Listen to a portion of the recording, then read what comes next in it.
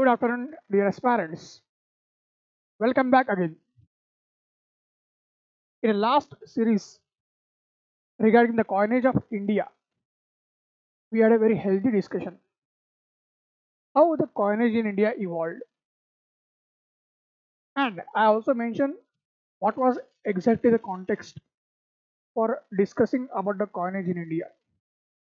So two aspects we had seen.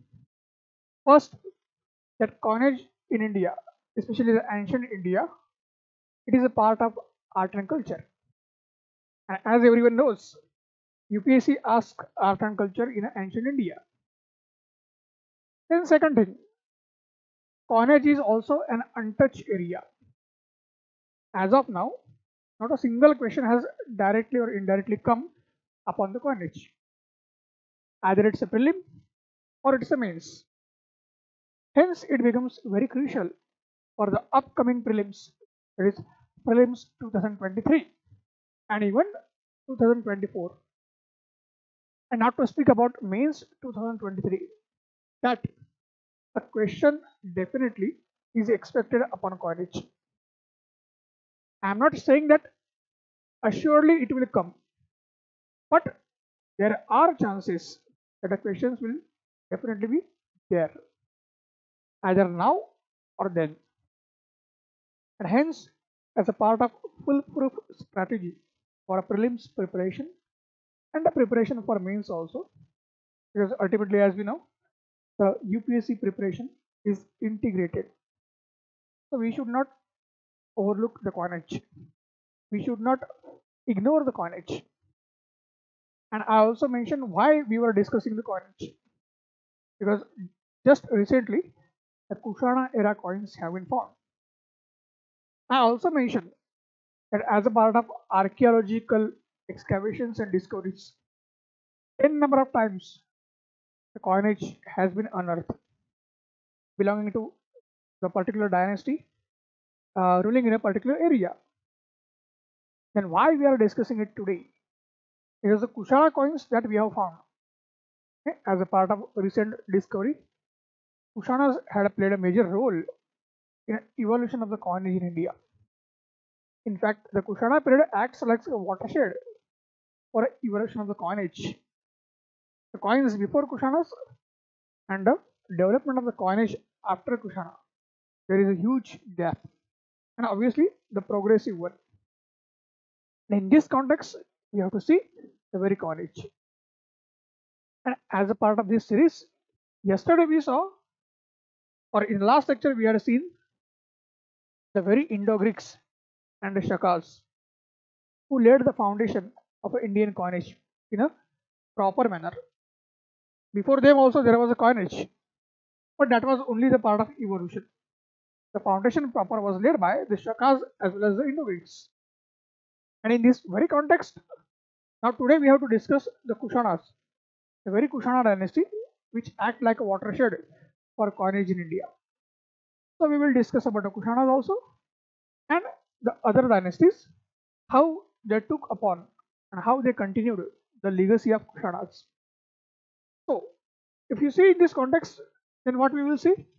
The things we had already seen as a part of evolution, right? Since in this valley I had mentioned all the aspects about how the coinage evolved. And then we proceeded one by one. Now, coming to the Kushanas proper, okay? If you see the Kushana coins, then we will see that first the Indo-Greeks came in a post-modern period, and then the Shakas came. And as I mentioned, coinage was available to us even before them. And it was in a post-modern period, the Shakas as well as the Indo-Greeks, they had laid the foundation of coinage. Now, the most important foreign invaders who established themselves in India during the post-modern period, they are the Kushanas. And once the Kushanas established themselves, the very founder of the Kushana dynasty and the very first great ruler, his name is 𝐕𝐀𝐒 Okay, his name is 𝐕𝐀𝐒. If you see the 𝐕𝐀𝐒, then he becomes the first ever ruler in India to issue the gold coins to issue the silver coins and to issue the copper coins together. So in this context, or with this regards to the statement, what we have to keep in mind? That we have to keep in mind that Kushanas definitely issued the coins of different metals. So as I mentioned, 𝐏𝐻𝐿, we find his gold coins also, we find his copper coins also, and we find his silver coins also. But the point is that Kushanas are very famous for issuing largest number of copper coins. Okay, in the history of Indian coinage, and especially harping back to the ancient context, Kushanas issued the largest number of the copper coins. And that's why I have mentioned they definitely issued the other coins also, the coins of other metals. But the coins of other metals, that is metals other than copper, they were not a priority for Kushanas. And that's why these coins were issued on a lesser scale. And in this context only, by twisting the statements, UPSC is going to ask you the questions. Okay. So once we are clear that Kushanas issued the largest number of the copper coins, and it was the first Kushana ruler, that is first in the sense first in India, 𝐏𝐻𝐿, who issued the coins of copper, gold and silver, the three metals together. Then what we have to keep in mind, that Kushanas are also famous for issuing a very high quality of the gold coins. Okay, so till Kushanas, whatever coinage we saw, we had a gold coins, and as we saw, they were issued by Indo-Greeks. But definitely the gold coins of the Indo-Greeks, they could not be a match for Kushana gold coins. Kushanas might have issued largest number of the copper coins, yet they also issued a large number of gold coins. The gold coins which were issued by Kushanas, they were definitely a very high quality of the gold coins. I am not saying they are best quality of the gold coins, because the term best will be reserved for the successors of the Kushanas, that we will see. So again, now it is very clear for us that Kushanas, apart from the copper coins, they also issued the gold coins, and a very high quality of the gold coins are visible under Kushanas. And the gold coins of the Kushanas, they are famously known as double dinars. Okay, the very famous gold coins of Kushanas, they are known as double dinars. And as I mentioned, it's the very first high quality gold coin of the Indian coinage, right? Or in the whole Indian subcontinent, the first ever high quality gold coin is a double dinar of the Kushanas. So this is also very crucial exam oriented point. Then again, when we are discussing about the Kushana coinage, we have to focus upon 𝐏𝐻𝐿, the first ruler. And in this context, what we will see, that as I have mentioned, the coins of gold, silver and copper together issued by 𝐏𝐻𝐿. In these coins, you will see, especially the coins of gold and copper, they have survived till today. Right? They have survived till today. The very gold and copper coins of the 𝐏𝐻𝐿, they have survived the test of the time. This point we have to keep in mind. And here again we can see the image of the Kushana gold coins.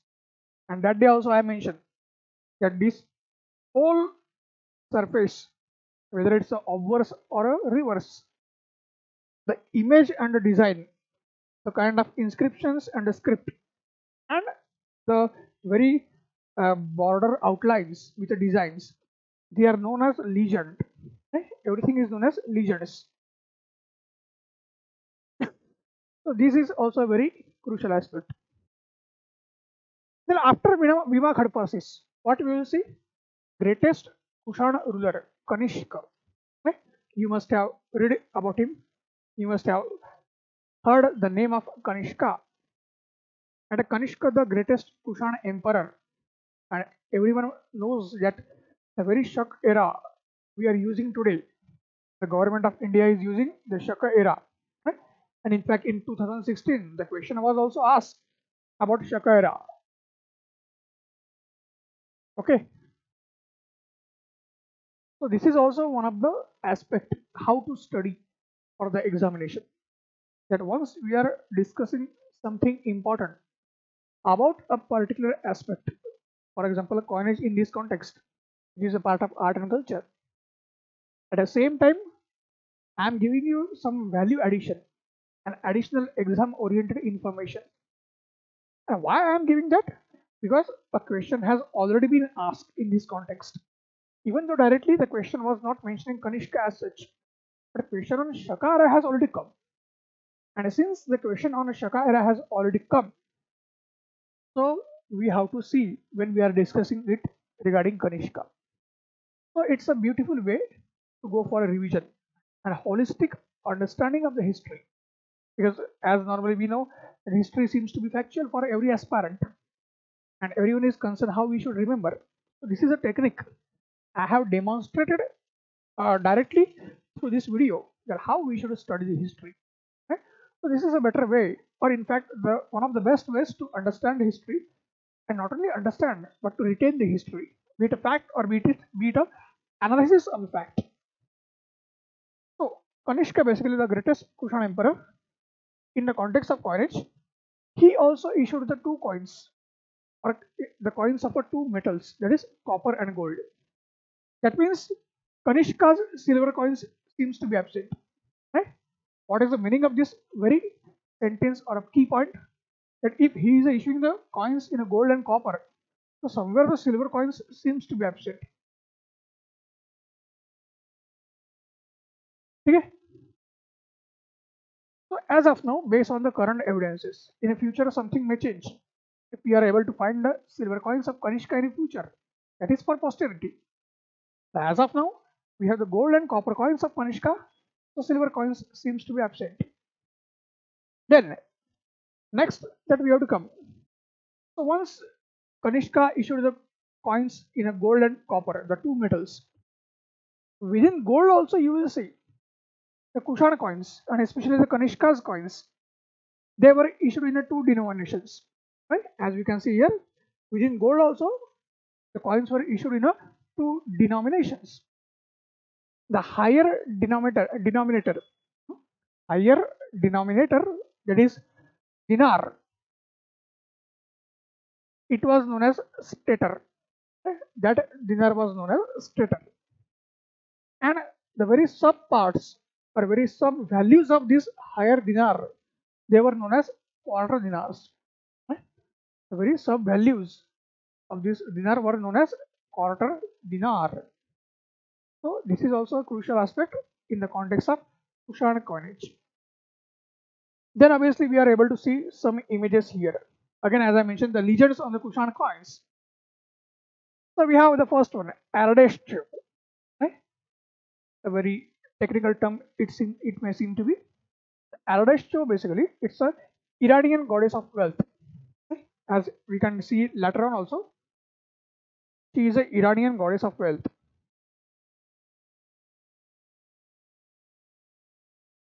Okay. So Iranian goddess of wealth, 𝐂𝐿𝐻𝐿, she was one of the prime figures, or she was one of the prime symbols which was depicted upon the Kushana coins. And if you see the coins on which or upon which she has been showed, that is a copper coin. Right? It, at least in this image, it doesn't seem to be a gold coin. But that doesn't mean that 𝐂𝐿𝐻𝐿, the Iranian goddess of wealth, was portrayed only on copper coins. We can't say directly about that. Okay? What we just have to keep in mind, that 𝐂𝐿𝐻𝐿, the Iranian goddess of wealth, was a prime figure as a part of design and a image or embossing and a symbolic upon the coins of Kushanas. Then we have also other images also, like one is Mao, one is Pharaoh, one is 𝐂𝐻𝐿.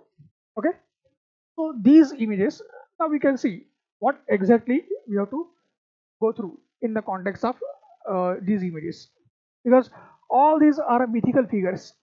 All these figures are comparable to gods and goddesses, belonging to different eras, belonging to different religious beliefs, and belonging to different dynasties. But still you will see all these images we are directly able to see on the Kushana coinage. And the very context I mentioned about the very series of the coinage, the 2 video series that we are discussing, that the Kushana gold coins which were unearthed in India, they were having the images of the gods and goddesses. So obviously, if you see the gods and goddesses, then what we see?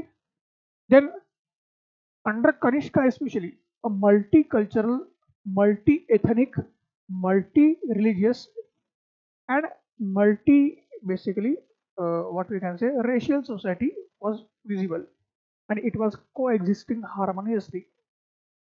And that's why we find that the Kushana coins will have the Greek gods and goddesses, Roman deities, Iranian deity. I mentioned about 𝐂𝐨𝐿𝐴. Okay? Then very Vedic deities and the Buddhist deities. So Greek, Roman, Iranian, Vedic as well as Buddhist deities, they are clearly visible in the context of Kushana coins.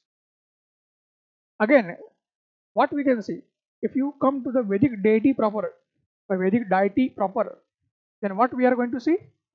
In case of Vedic deity proper, the goddess Lakshmi was going to be the chief figure. Right? On a Kushana coins, we can find the image of goddess Lakshmi. And if the 𝐂𝐸𝐿𝐴 was or is an Iranian goddess of wealth, so goddess Lakshmi is a similar counterpart. Okay? Because goddess Lakshmi is also the goddess of wealth, as we can see in the Hindu or Vedic religious beliefs. Even today, a very Dhanteras or a Lakshmi Puja, as it is done in the period of Diwali, that is for the worship of and pleasing the goddess of wealth. So we have 𝐂𝐸𝐿𝐴, the Iranian goddess of wealth. We have Vedic goddess Lakshmi, again as a goddess of wealth, on the images of the Kushana. Okay? Then again you can see 𝐂𝐸𝐿𝐴 as a Iranian goddess of wealth. Next we have 𝐂𝐨𝐿𝐴. Next we have 𝐂𝐨𝐿𝐴, that is Lord Shiva. So Lord Shiva was called 𝐂𝐨𝐿𝐴 during the time of Kushanas, and again as a part of a Latin and a Greek combination. Then we have the moon deity or deity 𝐒𝐿𝐴. Okay, we have the moon deity or deity 𝐒𝐿𝐴, and ultimately the Buddha.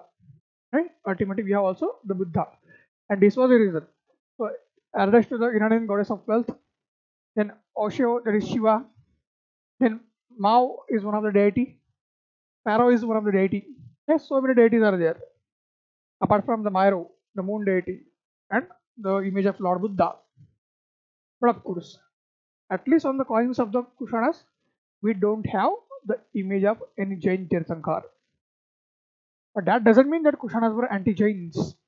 Okay, Kushanas were very tolerant towards all religious sects, and Jainism used to flourish under Kushanas. See, especially under Kanishka. We can find around 1st century AD, when Kanishka was ruling. So Mathura had emerged, okay, as a center of Jainism. Mathura was emerging, and Mathura basically emerged as a center of Jainism. So Kanishka and the Kushana rulers, they were tolerant towards Jainism also. Only it is about the coins that we don't find any image of Jain Tirthankar. Then, apart from gods and goddesses, we also have the images of the kings on a Kushana coins. And I already mentioned that it was the Indo-Greeks who brought the tradition of having the images of the kings on their coins. That too on a regular basis. And in this context, Satavahana, the Indian dynasty, that also this started the practice. Satavahana, the Indian dynasty, that also brought a practice of having the images of kings on their coins. Okay, so Indo-Greeks as well as Satavahanas, they were already having the images of the coins, images of the kings on the coins. Now, in case of Kushanas also, we can have the images of the king, but what is the point? Images of the kings on a Kushana coins, they are very specific. Okay, images of the kings on a Kushana coins, they are very specific. Why? Because unlike the Indo-Greeks or Satvahanas, which the coins of the dynasties like Indo-Greeks and Satvahanas, they are not able to give a minute or a detailed description about a king through the picture or a symbol. But in case of Kushanas, what we can see? In case of Kushanas, the coins will give a minute description about a king. And the best example as we can have is the very first ruler, that is the 𝐕𝐀𝐒 Who is the first ruler in India? 𝐕𝐀𝐒, the so-called real founder of the Kushana dynasty in India. So his coins we have, and in these coins you will see 𝐕𝐀𝐒. Okay, they will show a focus upon an individual. So individual attention or individualistic approach would be visible in Kushana coins. Okay? Individualistic approach. So UPSC will use such a terms, individualistic approach, and that's why you will see on the coins 𝐕𝐀𝐒. Okay, so this is a description of 𝐕𝐀𝐒. So how we can see 𝐕𝐀𝐒? That he has been shown in a full figure or life-size figure. Okay, 𝐕𝐀𝐒 has been shown in a full or life-size figure. A full beard has been shown. Big long nose is there. Straight and long nose is there. The very Aryan description. Aryans also, they had a broad forehead and a long nose.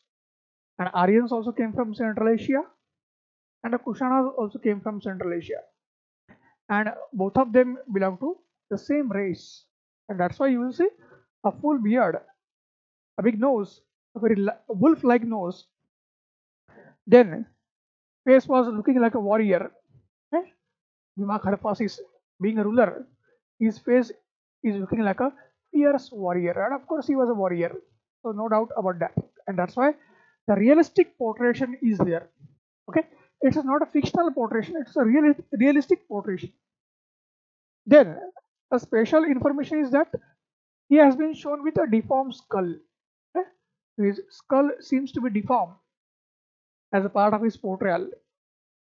He is wearing a very high helmet. So to protect his own skull, he is wearing a helmet. The tunic, as you can see, the cultural and social aspect, the attire, overcoat, and the felt boots. Okay. So this attire, this is considered as a modern attire, the Western attire, which became possible for us after the so-called industrial revolution. But the thing is that it was at least 2000 years ago, if not earlier, the very Kushanas, Shakas, and other Central Asian rulers and the tribes, they were wearing the helmets, they were wearing the felt hats, the kind of cowboy hats which we see in Bollywood movies. They were wearing the tunics, they were wearing the blazers and the coats, they were wearing the high heel boots and the so-called jackets, we can see, because they were coming from a very harsh climate, and this was a common attire for them. So it's not a modern era attire as we normally believe, it's a misconception. It was introduced way back in India by these Shakas and Kushanas. So these very attires, they also give a glimpses into the culture of the people who were coming from Central Asia. So coinage itself is a part of art and culture, and again coinage helps to exemplify the culture of the people and the rulers and the dynasty which were now entering in India. So that's why UPSC will take a note of it, and the question is definitely expected as I mentioned. Then if you come after Kushanas, so as I mentioned, Kushana was like a watershed, and that's why we went in such a details regarding the Kushana coins. Now I also mentioned when the Kushanas were evolving the Indian coinage, already Indo-Greeks had introduced the coinage, their own coinage, and Satvahanas also, as a part of their interaction with Indo-Greeks also, with Shakas also, and with the Kushanas also. Satvahanas, as a part of Indian dynasty and being an Indian rulers, they also issued their own coins. And if you see the Satvahana coins, then what we have to keep in mind, that Satvahana coins, they were issued in a copper also, they were issued in a bronze also.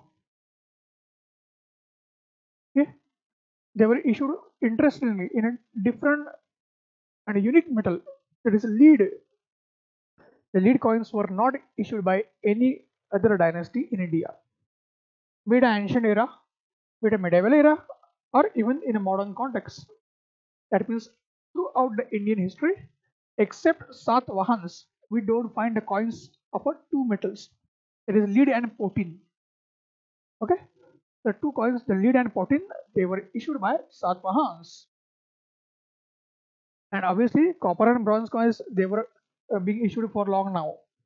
So that was a very routine practice for them. But Satvahanas are very famous due to their lead and protein coins only, as I have mentioned here. Okay, they might issue the coins of other metals, but they were known only due to their unique coins, the priority coins, that is lead and protein. So this point is also crucial. And if you see, it is the Satvahanas who issued the largest number of coins in India. Okay, Satvahanas issued the largest number of the coins in India. It's a very crucial aspect. And they also issued, or they were the first one to issue the coins of a most diverse metal. Right? Largest metal diversity in India for issuing the coins is found in the context of Satvahans. Why? Already we are able to see the coins of four metals: copper and bronze, and lead and protein. But apart from that, Satvahans also issued the gold and silver coins. Okay? Satvahans also issued gold and silver coins. And here the very interesting twist is there. Okay? Here a very interesting twist is there, and that's why I have mentioned history is not factual as such. It's a misconception, it's a misnomer. The history is factual. History is very analytical. History is very conceptual. And within these analysis and concepts, we have to embed and we have to fit the facts. So Satvahanas, they issued the coins of a largest diversity, the diversity of metals which are not found anywhere, issued by any dynasty. So copper, bronze, lead, and protein, the four coins, plus the gold and silver. Okay, plus the gold and silver. But our twist is that, as I have mentioned here, Satvahans did not issue the gold and silver coins on their own. This is a very crucial word.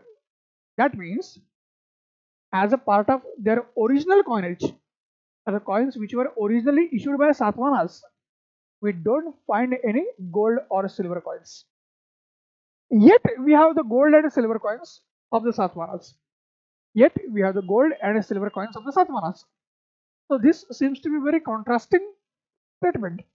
Okay, anyone can ask the question, or anyone will ask the question out of curiosity. And this is very contrasting statement. So what was the case? So when I am saying that Satvahana coins are issued in a different metals, the largest diversity, and it also includes the gold and silver, the point is that the gold and silver coins of the Satvahans, which we find today, they were originally issued by Romans in case of gold, and silver coins in case of shakas. Okay,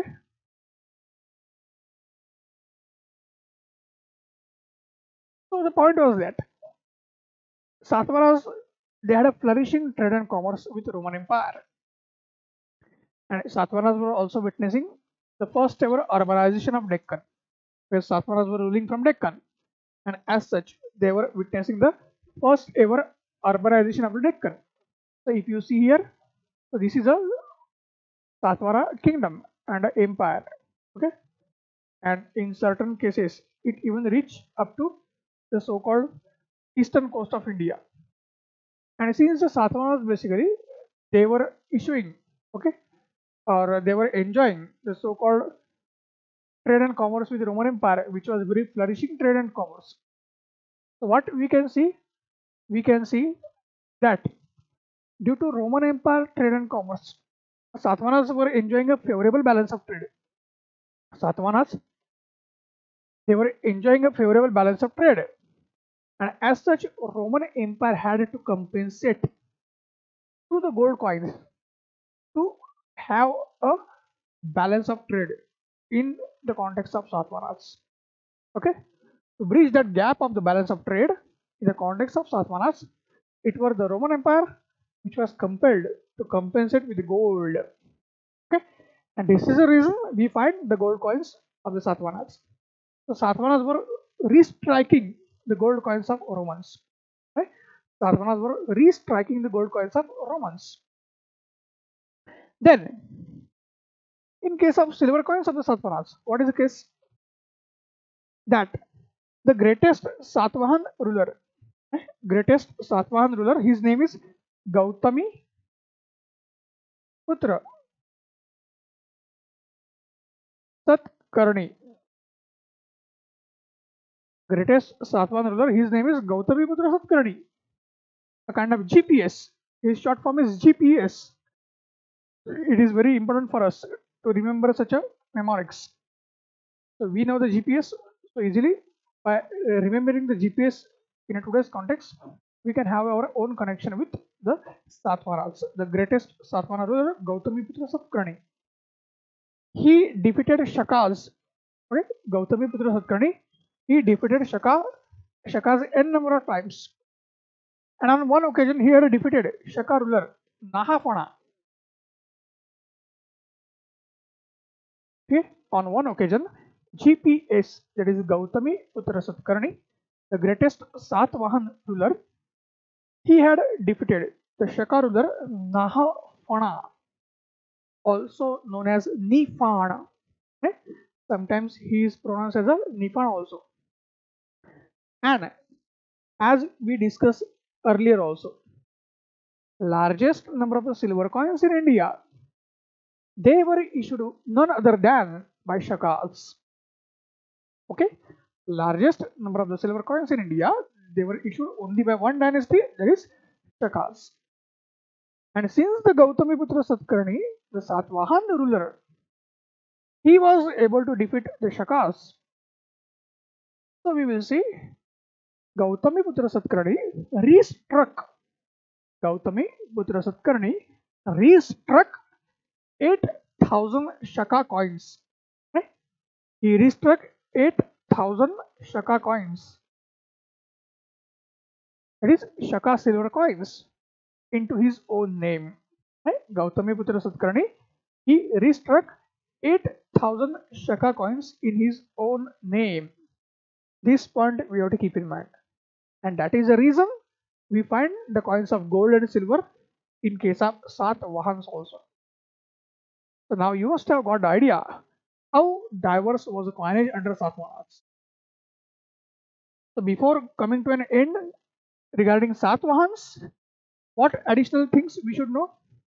If we saw the so many images of the gods and goddesses on the coins of Kushanas, then what was the case in case of Satvahanas? What kind of images and the symbols or legends we can find upon Satvahana coins? So these legends and the symbols in case of Satvahanas, they are more or less similar to Shakas. Why? Because majority of the Satvahana coins, they were restruck after defeating Shakas. So many Shaka symbols there and the images, they were taken by Satvahanas upon their coins.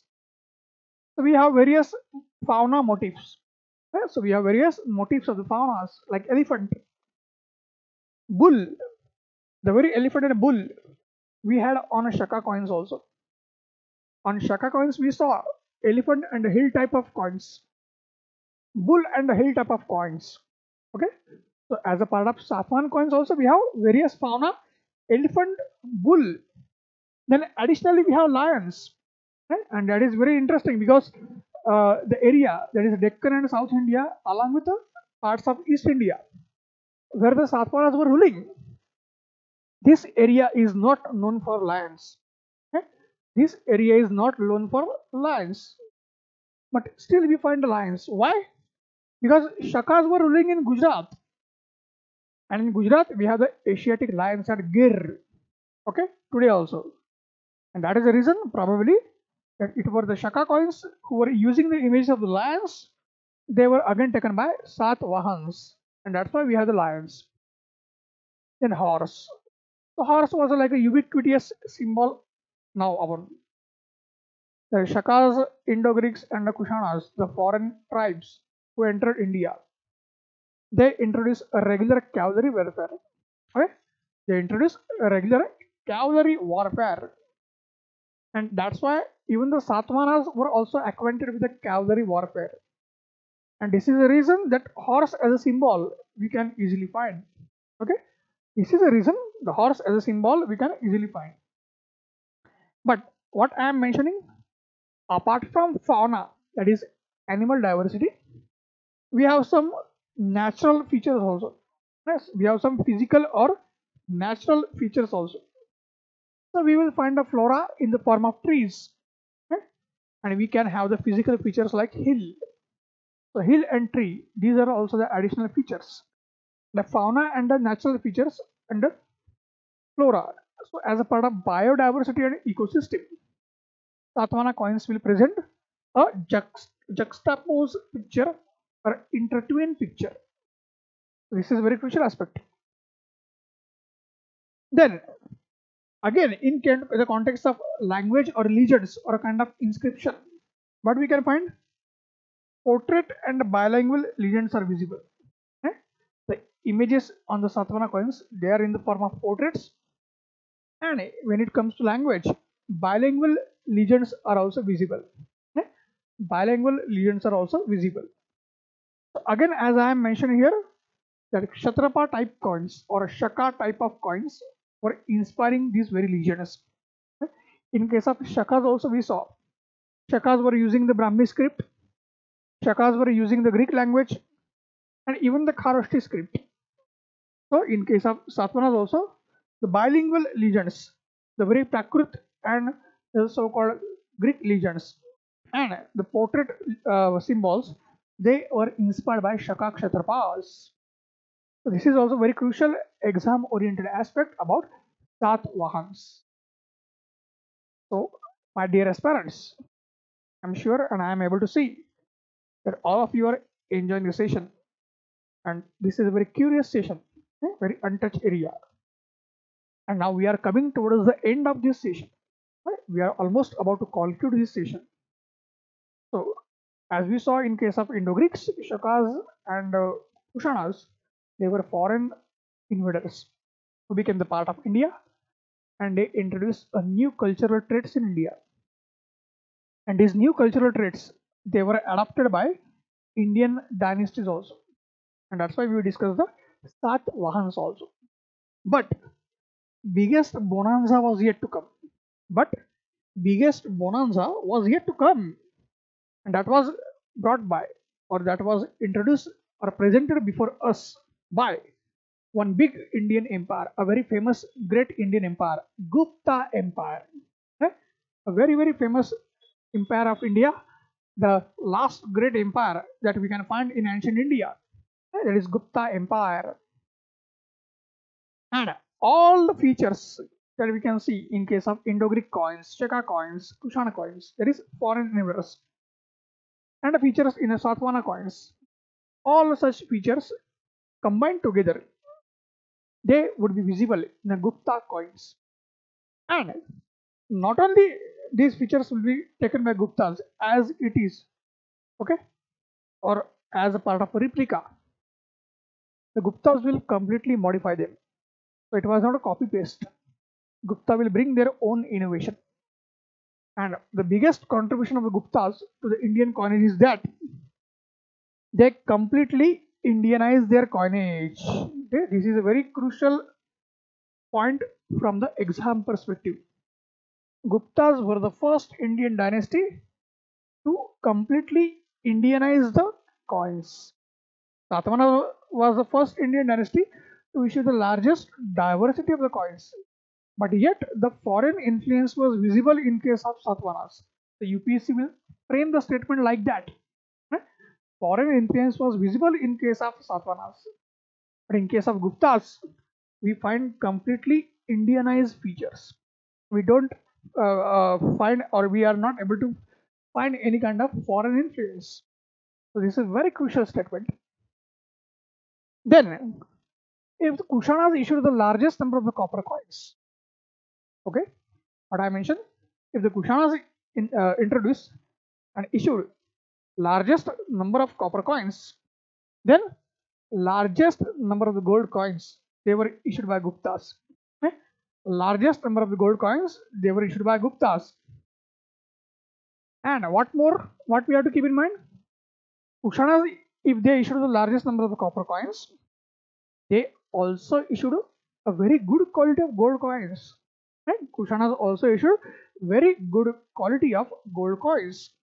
But now Guptas were going to better them. Guptas were going to surpass them. So what we can find?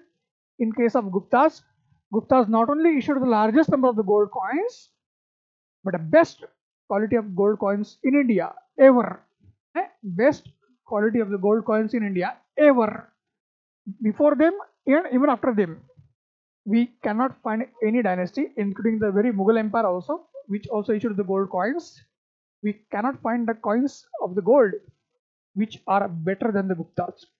So Guptas issued the best quality of the gold coins, and Guptas issued the largest number of the gold coins because Guptas were fabulously rich.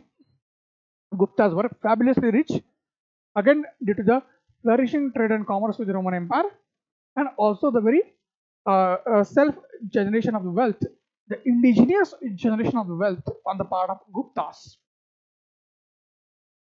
Then, what we will see, that Guptas basically issued mostly the coins of gold and silver.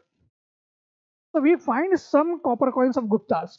Okay, copper coins in Gupta period are not absent as such. We will find some coins of the copper, but being fabulously rich, okay, being fabulously rich, Guptas were issuing the very high denomination coins, that is gold and silver. Guptas were issuing very high denomination coins, that is gold and silver.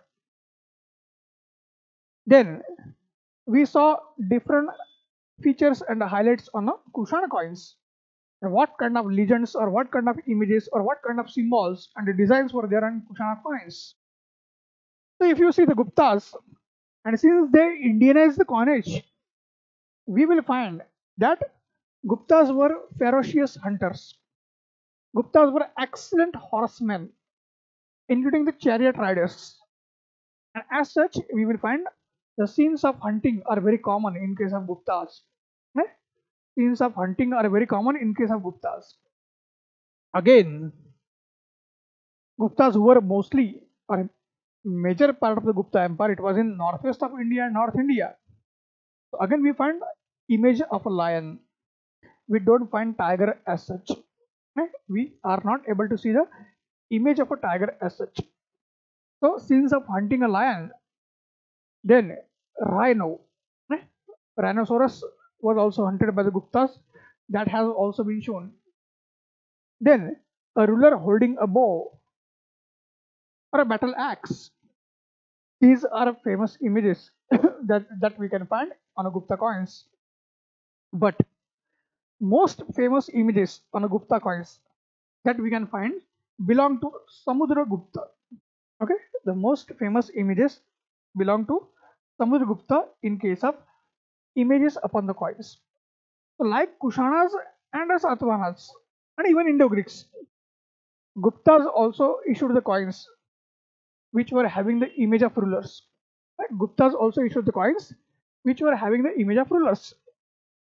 And as such, what we will see, that Samudragupta has been shown playing a lute or a veena, a musical instrument.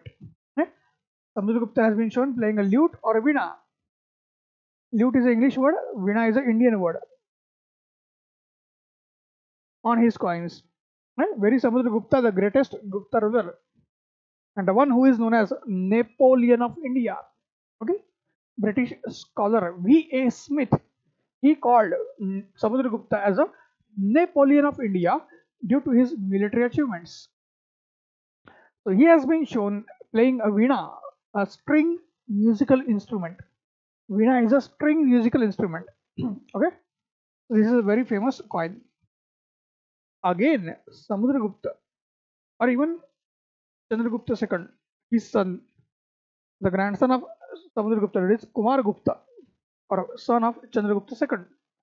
These emperors have been shown performing Ashwamedh sacrifices. Eh? Gupta rulers and emperors, they are shown performing the Ashwamedh sacrifices also. So in this context, you will see Guptas completely changed the dimensions, completely changed the outlook of a coinage in India. So whatever they were able to observe from the past coins, they took all the good aspects and features of the past coins, but completely Indianized them. And then they brought their own innovation, which were not surpassed anywhere else, which could not be surpassed anywhere else. Not within India also, and even outside India. This is a contribution of the Guptas to the coinage in India. Okay, this is the contribution of Guptas to the coinage in India, and that's why the coinage section becomes very crucial from the exam perspective also, and it becomes very interesting for general or overall understanding also, and a specific understanding from UPSC perspective. Okay? Specific understanding from the civil services perspective. So now, as I mentioned before ending, an end note, what we can see, the expected means question. Okay? As an end note, what we can see, we can have the expected means question. So the question is like that, the very common trend of the UPSC in recent years, the 15 marks question or a 10 marks question. In two ways the UPSC is asking the questions in a GS. The question is for 15 marks and 250 words. Okay, question is for 15 marks and 250 words. So what is the question? If post-Vedic period was the age of numismatic evolution, and as I mentioned earlier, numismatic means study of coins or coinage. Okay? So if the post-Vedic period, the keywords we should get into correctly. Yes, for reading the question, keywords are very important. Keywords are directly giving you a clue at how you are going to write an answer and what is being expected by UPSC. So if the post-Vedic period was the age of numismatic evolution, again numismatic evolution would be the keyword. Okay, and when it is talking about post-Vedic period, it is presenting some other period also before us in the same question. And when the two periods will be presented in the same question, the question becomes a comparative question. The question is hinting us to write towards comparing the two different eras. Right? The question is asking us to compare us the two different eras, but for the same thing. Right? Comparison is between the two different eras, but for the same thing. And what is that same or common thing? Coinage, that is numismatic. So from that perspective, we have to read the question. So again, I will read: if the post-Vedic period was the age of numismatic evolution, then post-Mauryan era, okay? Again as I mentioned, second era or period, post-Mauryan era brought numismatic revolution. Okay? Here we have numismatic evolution, here we have numismatic revolution. And a post-Mauryan era means what? The very era of Indo-Greeks, Shakas, okay, Satvahans and Kushanas.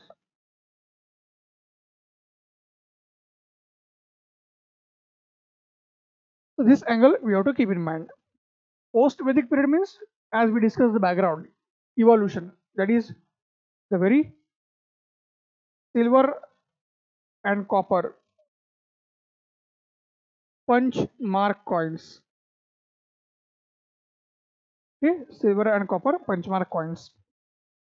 So the question is asking us to compare how the Indian coinage evolved during the post-Vedic period, that is the era of punch mark coins, coins of silver and copper. And then after the end of Mauryan Empire, how the diversity of the coinage increased, how the dynasties and the rulers issuing the coins that also increased, how the aesthetic sense of the coins increased, how the coins became the medium to portray social, cultural, religious, political, and overall the very panorama and the picture of the time, and how we are able to see them in a today's context.